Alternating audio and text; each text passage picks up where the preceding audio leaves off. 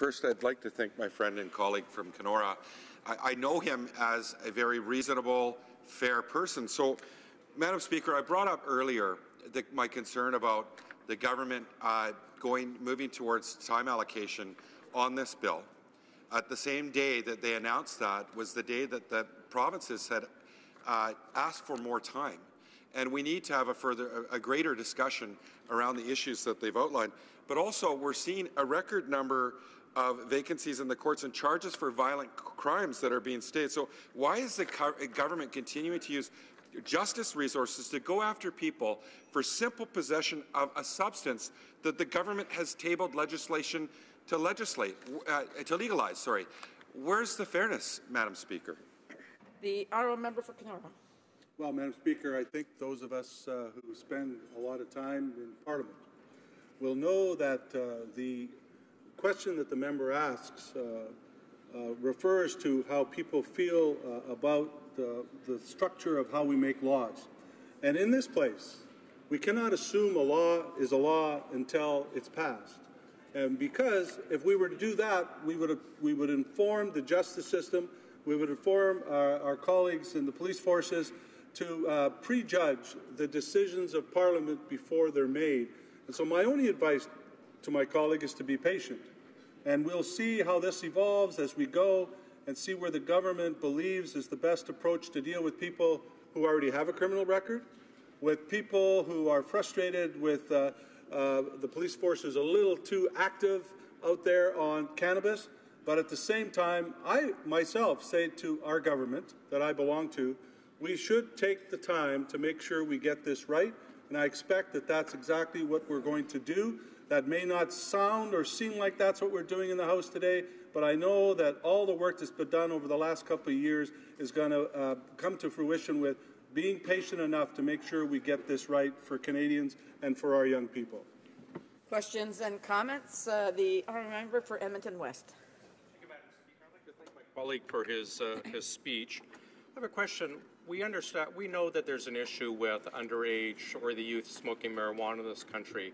I'd just like to hear we hear again and again from the government, the solution to this is to allow children from 12 to 17 to legally have up to 7 joints.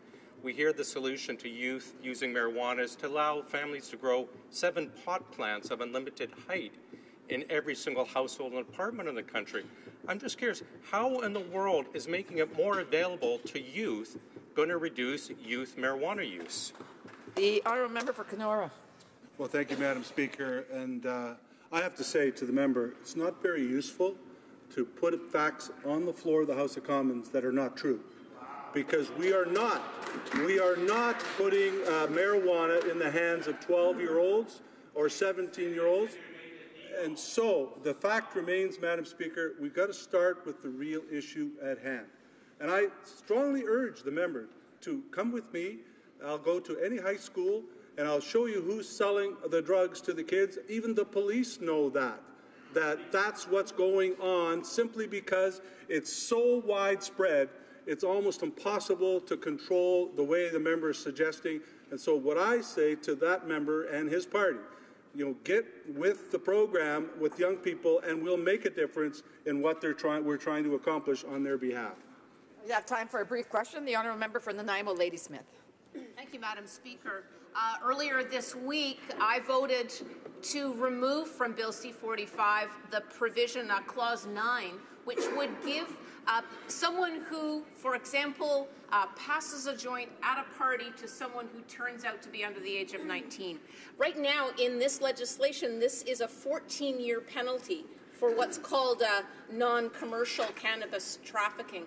Does the member share my concern that people in the public may not be aware that this is a severe penalty for something that could well be an accident, and that given that the government has closed down debate, this can't be fully aired?